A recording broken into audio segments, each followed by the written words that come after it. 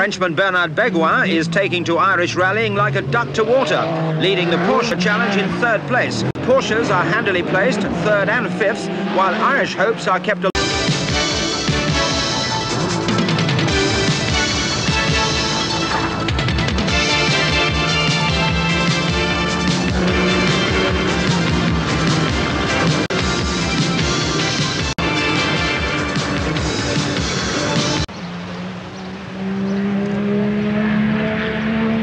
The Porsche fightback continues, and after dropping to 10th place, Bernard Béguin is now back to 7th after having lost 6 minutes with a puncture on Saturday and 2 minutes with brake problems today. He's setting a cracking pace.